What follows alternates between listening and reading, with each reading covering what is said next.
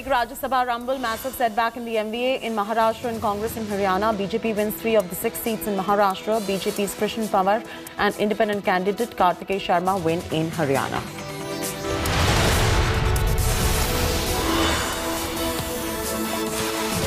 Following violent protests across the country over Nupur Sharma's profit remarks, cops have beefed up security across the country in sensitive zones. Section 144 also imposed in many areas.